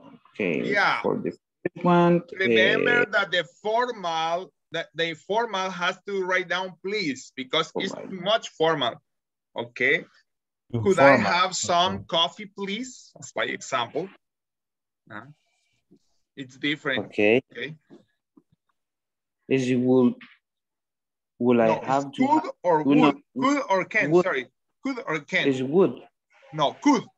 Is could or can? Exactly. Can I, in the first, you say, can I have to? No, can I? Because it's a polite request. Polite, could. Exactly. Could I to have some coffee or could I? Could I have? Could I have? Exactly. Okay. Could I have some coffee or could I have? Yeah, could I have some coffee? That's it. A cup of coffee. Could I have a cup of coffee also? I mean, both are valid. Second, could I sit here? Could I sit here? Trate de hacerlas, hombres. No se las voy a dar todas. Don't worry. Oh, come on. Vamos, pregúntensela entre ustedes. Teacher is here. Do you need any help? Would I want to have some coffee? ¿Cómo? Teacher, we can add please at the end. Yeah, but it depends if Number it's one. formal or informal, polite or unpolite. It's a polite request. Uh-huh. Will be a formal, right? Polite request is formal, yeah, exactly. Would I want to have some coffee, please? Could I? ¿Cómo es? But this is not a question, teacher. This is just a request, not a question, right? No, but it's a request is a question. You have the sentence as a sentence. Okay, polite request. I want to have some coffee. You have to change in a polite. Could I want to have some coffee, please? Could I have? No. Could I want? No. Could I have? Could I want? Sorry. Could I have? No. Could I want? No. Could I have? Yeah, that's good. Could I have some coffee? Yes. Please? Yes. Okay. ¿Podría tener o podría darme un café, por favor? Could I have some coffee, please? Okay. Flor, la vamos a pasar como educada. Sería could you. Exactly. Could you or could I? Both are valid. Okay. Pero es could I have some coffee, please? ¿Podría regalarme o podría darme un café? Could I have some coffee, please? Okay. Las que son polite. ¿Cómo es polite? Y las informal, ¿qué van a llevar? Can. Exacto, como lo diría, can. Ajá. Can. ¿Dónde está informal? Ah, aquí está. For. Can I? No, can you to pick up the children? Exactly. Can you to pick up the can you pick up? Yeah. Can you pick up? Yeah. El tú no. El tú no. Porque se lo quita el can. Can you pick up the children? Así como lo manda usted, puede ir a recoger los niños, pero no de informal, o sea, es más una informal. Okay. Ok, teacher, thank you. Vaya, niños. Ana is. I can you pick up the children? Yeah, can you pick up the children? Hello, teacher. Good night. Hi, Diana. Diana, welcome. Good night. We are working on the page that I have sent to the what. Okay, estamos trabajando en la página que acabo de enviar al WhatsApp. You can open and they can explain to you what are we doing.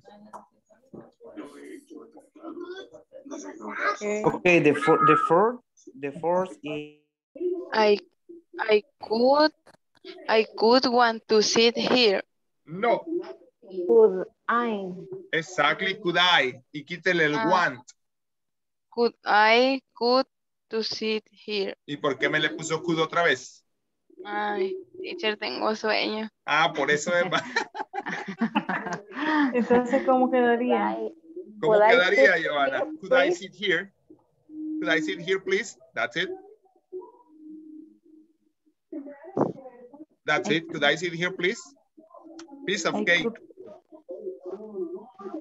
Okay, Joanna, number 3. Number 3 also is a polite request. How you can make that question? Which verb are you have to use? Can or can you pick up the children? Yeah, can you pick up the children? Yes, that's it.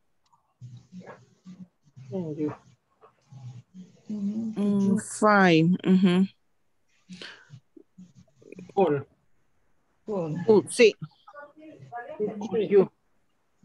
Could you pick up the children, please? Exactly. Cool.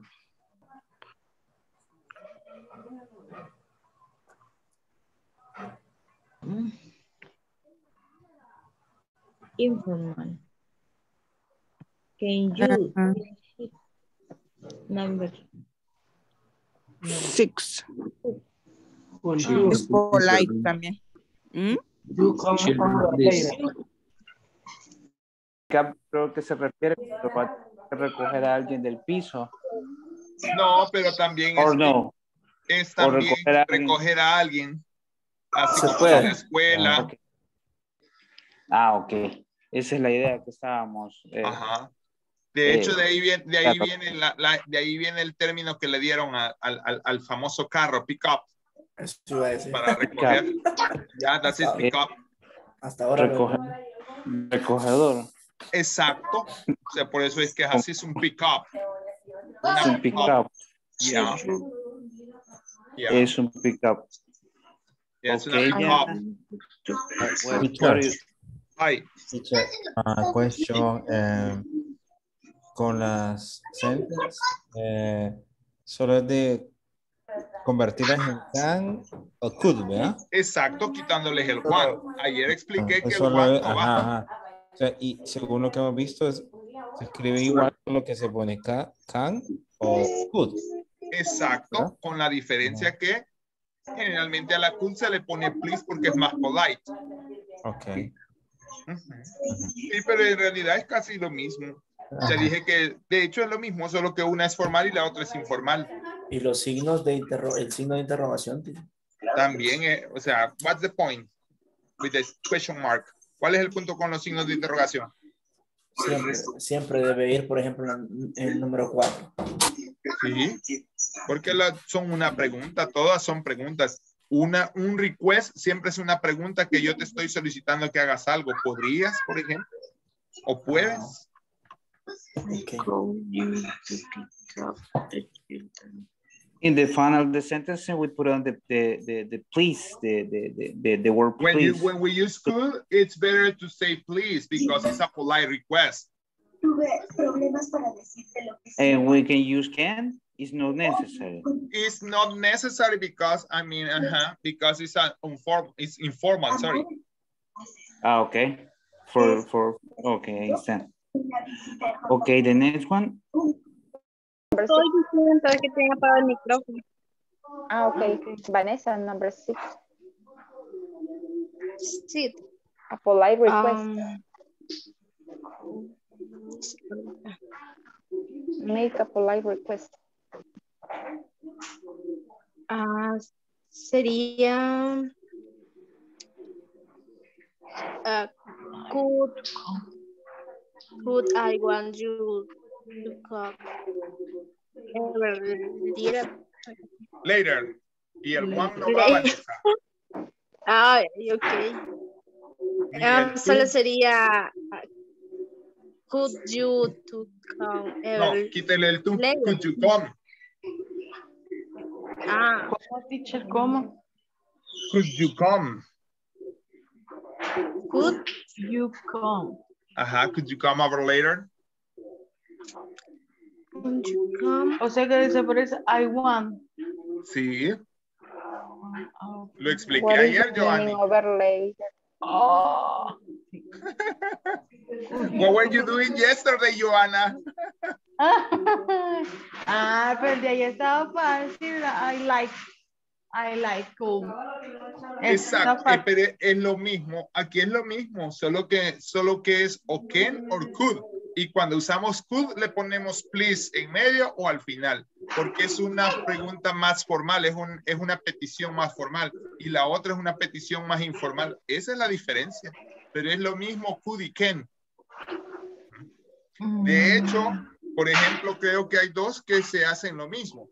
Por ejemplo, la 4 y la 5 son iguales, Joana.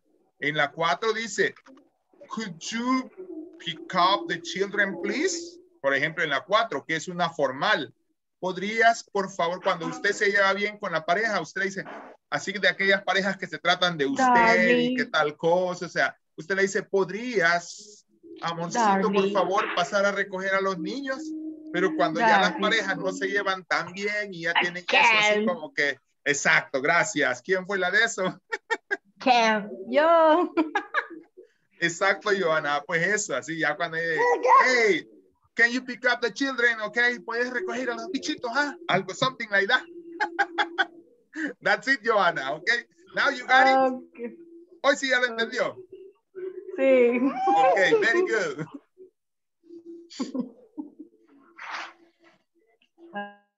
Bueno, después. 3 viernes de qué? 3 Fridays of what, Jorge? Que se me activó el micrófono, nada que ver con esta clase y se escuchó bien feo, teacher. No recordemos eso. Yo ya lo olvidé. Tan chulo, Jorge. Yo ni supe qué decir ya peleando con unos que hayan botado unos árboles allá de tanto cuidarlos. Ay, no. Don't worry, Jorge, don't worry, we forget it. No, pero en la última clase se los digo, no van a pensar que es con ellos. Okay. How do you go with the questions? ¿Cómo van con las preguntas? Ready? Finish. Excellent. ¿Y por qué no se están preguntando entre ustedes al menos? Pues aunque no las contesten. Para practicar orally. Contando leyendas. Legends. Okay. Abajo dice, crea tus propias peticiones con quién, dice. Esa parte no la vieron. Vaya, pues esa no la vieron, ¿verdad? Ahí dice. Y solo eso dice. Pues sí. Oh my God. Ok. Puede observar que diga informal request es donde usted colocaría o formularía la pregunta con el can y viceversa con el polite request. En el polite request usted utilizaría el could más la estructura que ya estamos discutiendo, ¿verdad? Exacto, así es, Diana. De hecho, la 4 y la 5 proveen la información esa. Yo decía que es como cuando las parejas se tratan así bonito, de usted, mire, amorcito. En la 4, en la 5 es, en la 5 es un polite request cuando las parejas se tratan bonito y le dice, amorcito, ¿podrías ir a recoger los niños, por favor? Could you go to pick up the children? Okay, or could you pick up the children? Please, amorcito, por favor, puedes ir a recoger a los niños. Ya cuando las parejas están mal y así como que, puedes ir a recoger a los bichos, vos. Can you pick up the children? So that's the difference, okay? O sea, que una es como le está explicando Ever, Fairly, que una es así como bien suavecito. Mire, podría hacer esto, por favor. Y en la otra es, hey, ¿puedes hacer esto vos? Hacelo. Something like that. Ok, entiendo, gracias. Okay. Thank you. You're welcome. Pass me the salt.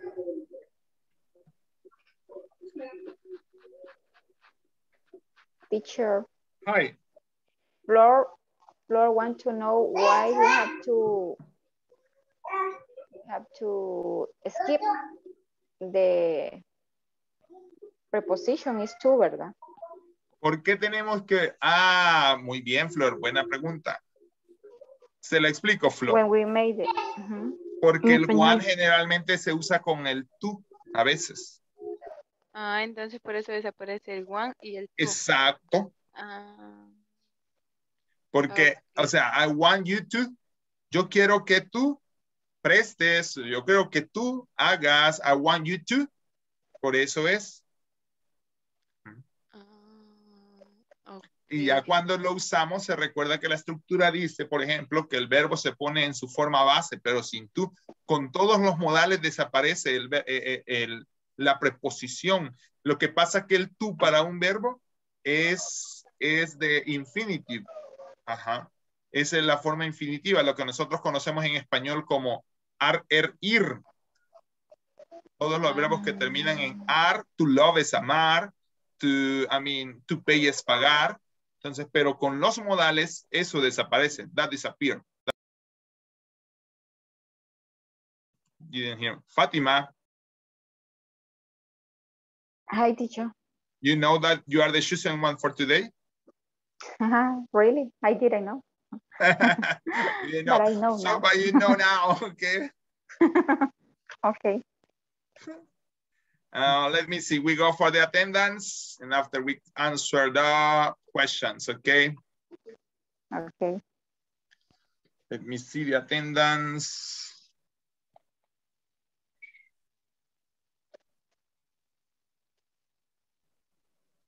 América García.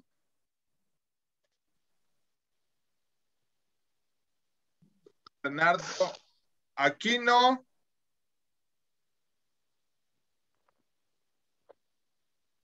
No. Diana Martínez.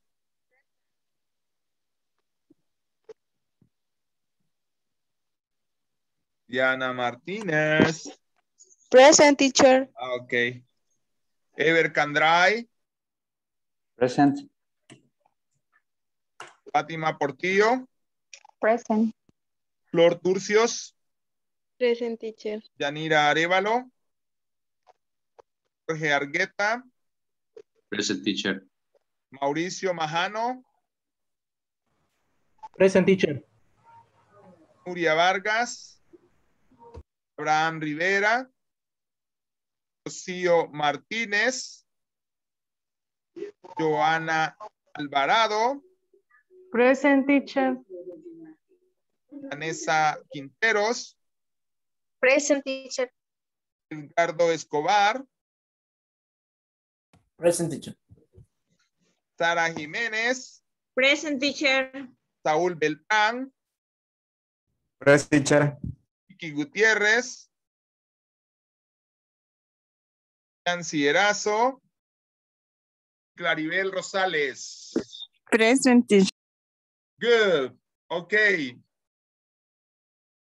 Everybody come for fighting. No, everybody on the page, please, okay? And please, as soon as possible. Okay.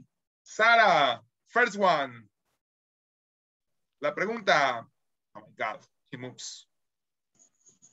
Can you give me more money? Esa no está en la página. Ah, sí, perdón. Por eso no, y además no, I don't have money, okay? Okay, Number teacher, one. Sería, can you have some coffee? ¿Cómo? Could you? Ajá. Could you have some coffee? Could I, en ese caso, sería más para usted. Could I have some coffee, please? ¿Podría tomarme un café o podría regalarme un café? Es como eso se refiere. Okay, could I have some coffee, please? Jorge, number 2. Right. Okay. Could you could you sit here, please? Exacto. Could you sit here, please? Very good. Ever. Number 3. Number 3. Could I stay with you, please? Yes. Flor. The last breath. Number 4. Sería, can you pick up the children? Exactly. Can you pick up the children? Así como que está enojada. Very good, Flor.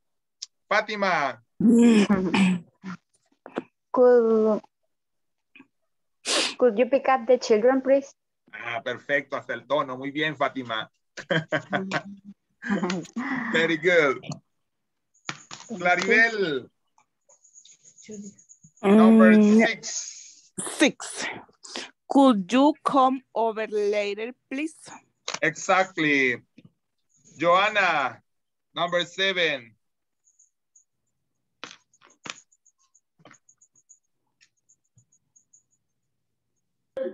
Voy, teacher, ahorita, number. Dele. Es,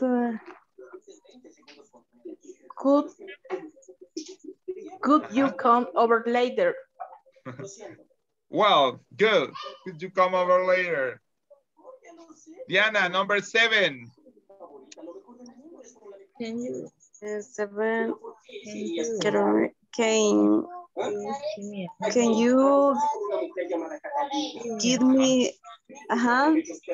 Exactly. Can you give me a hand? Very good. Saúl Beltrán, number 8. Okay. I can do use your pen. ¿Cómo? I can choose your pen. Ah, está en la 10. Yes. Yeah, what I said, 8, Mr. Beltrán. Number 8. Number 8. Yeah. Perdón. I can you to come over later. Number 6, me dijo. Number 8. Mr. Beltrán, you are sleeping also. Es que no expandí, aquí no veo los numeritos. Sí. Ok. Informal. Yeah. Or can you to pass me the sal? Vaya, pero el I va después. Ok. Recuérdense que la estructura para hacer request es primero el modal y luego el sujeto. Ok. Can you pass me the salt? ¿Puedes pasarme la sal? Así como cuando está comiendo enojado, ¿puedes pasarme la sal? That's it. Ok. Ok. Salvador. Number 9. Can you come over later? Yeah, can you come over later? Vanessa. Yes, teacher. Number 10. Hey, can you use your pen? Can I use your pen? Así es. Can I? Exactly. Can I use your pen? ¿Puedo usar tu lapicero? Can I use your pen? Cuando es I want you, es que yo quiero que tú. Entonces la oración pasa a ser could you o can you. Pero cuando yo quiero hacer algo es can I. Can I use your pen? Teacher, ¿y can you use your pen? Está mal entonces. Es que lo que pasa es que pregunto, no es, la estructura no está mal. Can you, pero va, espérese, repítala otra vez porque sí hay algo que no le veo ahí. Can you use your pen? ¿Puedes tú usar tu lapicero? Suena no sé qué, monótono. Can I? Porque, exacto, porque es como puedes usar tú tu lapicero. Si es tu lapicero, lo puedes usar. There is no problem. Por eso es can you use your pen, no. Por eso es can I use your pen. Es diferente. ¿Puedo usar yo tu lapicero? That's the difference. Okay. Está bien, thank you. Mr. Majano, como ahí abajo, nadie vio que había que crear sus propios requests using can. Nadie los creó. Mr. Majano, ¿usted creó alguno, Mr. Majano? No, teacher. Ok, don't worry. Hágame entonces la número 4. Number 4. Number 4. Yeah. Informal request. Yeah. Can you pick up the children? Children. Solo una cosa. I mean, we delete two. Flor preguntaba por qué yo tengo que usar tú. Porque cuando yo uso I want, generalmente así es la estructura del verbo. I want you to. Yo quiero que tú hagas algo. I want you to pick up the children. Pero cuando ya lo uso con modales, el tú desaparece. Entonces, Mauricio, la oración sería, can you pick up?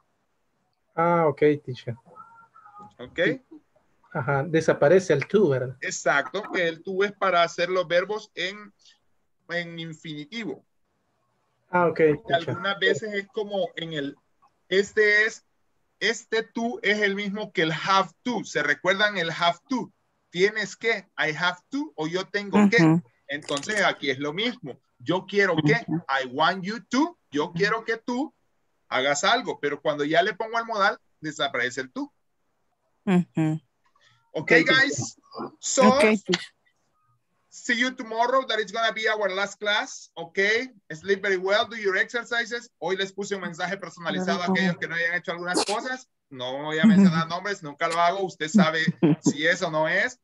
See you tomorrow, guys. Be prepared, please. Don't miss the class because tomorrow we have to do this INSAFORP survey, and that is a requirement for you to pass the course, okay? Bye, teacher.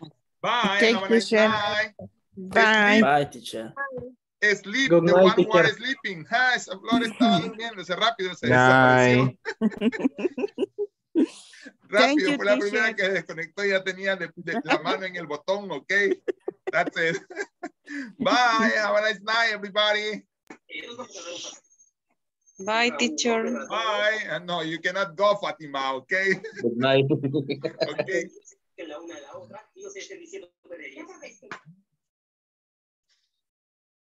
Okay, Fatima.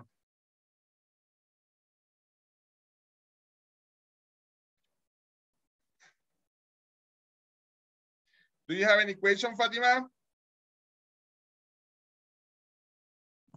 No, I don't see your mic. I see just your up moving your mouth. You don't have open your mic? Sorry. Don't worry. You don't have any question, Fatima? Is everything clear? So then start to ask me whatever you want. You have 10 minutes to speak English freely, okay? Ok. Pues está fallando la señal. Se corta. Really? Yes. Esta es una señal divina, quizás. So sorry, Fatima, but I have to stay here till 10:10, okay? That is no, I want. That is mandatory. No, I want. I like. Okay. No sé, teacher, mejor pregunta. I think it's better that you ask me. I mean, I don't know if you have any topic, I mean, that you want to discuss. What about maybe you can tell me about your what? These topics are more friendly, that are more friendly for me, this topic. Which one? Kind of. The use of for the request. They use the word that we use. They are friendly for you. Yeah, I think so that they are very easy. Just you have to learn to use modals. But tell me tell me what about your job? I mean, what are your main duties? I mean, how you are a boss or you have personnel under you? Maybe we can say. No, I am an assistant. We are a team. We are six members in the team. Okay. And I use their request with in the formal way most of the time. Really? Why? It is common to use this structure, the formal request in my job. Ah, really? When I send mail, this is the way that I write to the You have to send mails in English, okay? Only in English most of the time.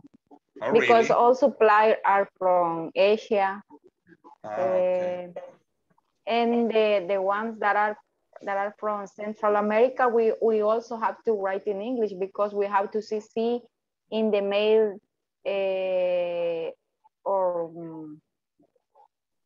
the Korean people. It means and that instead I mean, I understand. Also, it means that I know. So you have a Central America provider or supplier, but also you have to write them or write him in English because you have to attach a copy to the Korean people, and obviously it has to be in English. Yes, because the Korean people only speak English. It's checking. They are checking what do you write, what are you asking for. Están contándonos las costillas in another word. Yeah, in another words, in Spanish words, they are counting your ribs. Okay. Yes. Okay. That's right. So, how do you feel then about this course? Do you feel that it has been useful for you? Yes, this topic is very useful. for me in the job. Really. So what about the vocabulary that you have learned, I mean? In the vocabulary that we studied today, for example, in the characteristic of the printer, I was familiar with most of the most of the vocabulary. Most of the book. Okay. Yes. So I think I have more difficulties to follow the correct structure when we study the verbs and I think the present continuous, the present simple present. Progressive. Yeah. Present progressive or present continuous. Yes, that was a little confused, but I think I have to practice.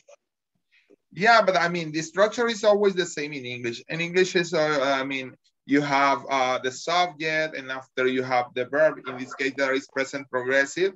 And after you have the subject, the verb to be, the verb plus ing and the complement. As by example, I am speaking English. You are speaking English. You are studying English. Okay. And if I ask you, are you studying English, Fatima? Say, yes, I am. No, I'm not. Do you, I mean, after, am I speaking English? Yes, I am. Okay. The structure is always the same, Fatima. The same. Yeah. There is the way how to use how to construct maybe. No, maybe the point even for me is to distinguish when do we have to use present progressive for future actions, as by example, and present progressive maybe for the other ones, that is future actions and ongoing activities. And I don't remember what is the other. I don't remember which is the other. But the point is, because even for me, at the present progressive is for ongoing activities, okay? When you say, I am speaking, I am drinking water, that's the way. But when we have to use in another thing like future events, I mean, that is when you are a little bit confused maybe. Yes, you're right. Yes. So that's why I think that I have to continue study the material that you already provide to us. Tomorrow I will send you, no, today I have to send you, no? Yes, today I have to send you the slides, to study for the final test, Thank you for remembering me, because I have to send to you that today I'm gonna send you the slides. I have to send the 10 slides, I mean. That's why, because you need to study, and I think so that you are gonna see, I mean, maybe when you study the slides, maybe you are gonna cover some doubts that you have about. Yes, thank you. I will study. Yeah. Any other question? Time for any other question? Maybe 2 or more questions more, and after you can go to sleep to take care of your daughter. Huh? Okay. My daughter already sleep. Oh yeah. How many do you have? You have one daughter, just one daughter? 2 daughters? One daughter and one son. One son and one daughter. Okay. So, but your son is also sleeping, or he's going around? Not yet. Not yet. Not yet. He's going around. Yeah. Okay. He's brushing his teeth. He's brushing his teeth. Okay, very good. Yeah. So we will finish this model tomorrow. Tomorrow.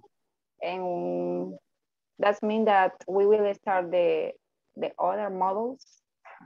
I think so that I mean that is a tentative date. It was for July 29th. Okay. That's the. We will have vacation only one week. Yeah, I think no more than 1 week, maybe 1 week and 1 week and a half, maybe. That is gonna be kind of good. And sleep at 8 o'clock. Oh, you can go to sleep at 8 o'clock. I think so. But maybe you are gonna rest a little bit more. Yes. Not. I don't know how to say. No necesariamente, no necessary. I'm going to sleep at 10 o'clock, but I could have the opportunity to do another thing that I can do.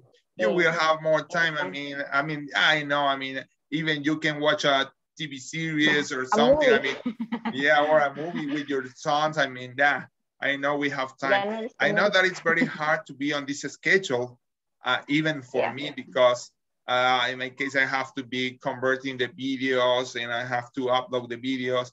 But maybe, that is the schedule that we have. And I think so that is a kind of better, because earlier could be hard for some of you to be here. Because at 8 o'clock, I think so that everybody has to be at home, supposedly. You have to work. Yeah, this is my second work. Yeah. What time do you start to work in the first? At 7. And you finish? 8? No, 5 o'clock, sorry. 5 o'clock.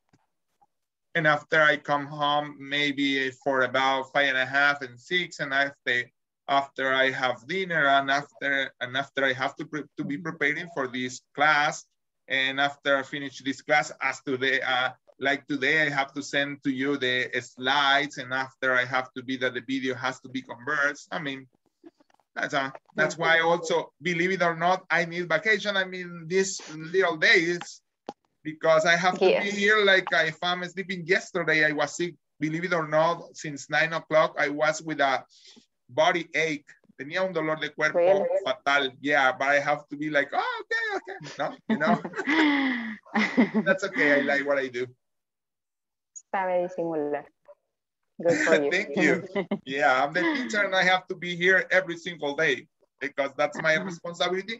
And as I told you, I like what I do. Me gusta lo que hago. I learn to do it, so that's why.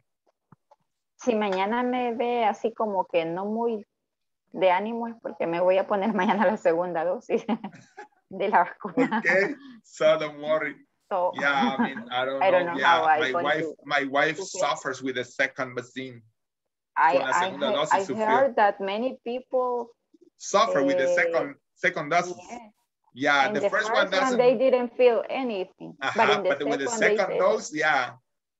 Well, as my example, my wife suffered. My wife suffered. Yeah. Did you already take the 2? No, in my case, yes. In the case of my wife, also, yeah, we have the two doses. Okay. So. Okay. So, bye, Fatima. Have a nice night. Bye, teacher. See you tomorrow. Good night. Thank you for your time. Don't worry. See you tomorrow. Bye. See you tomorrow.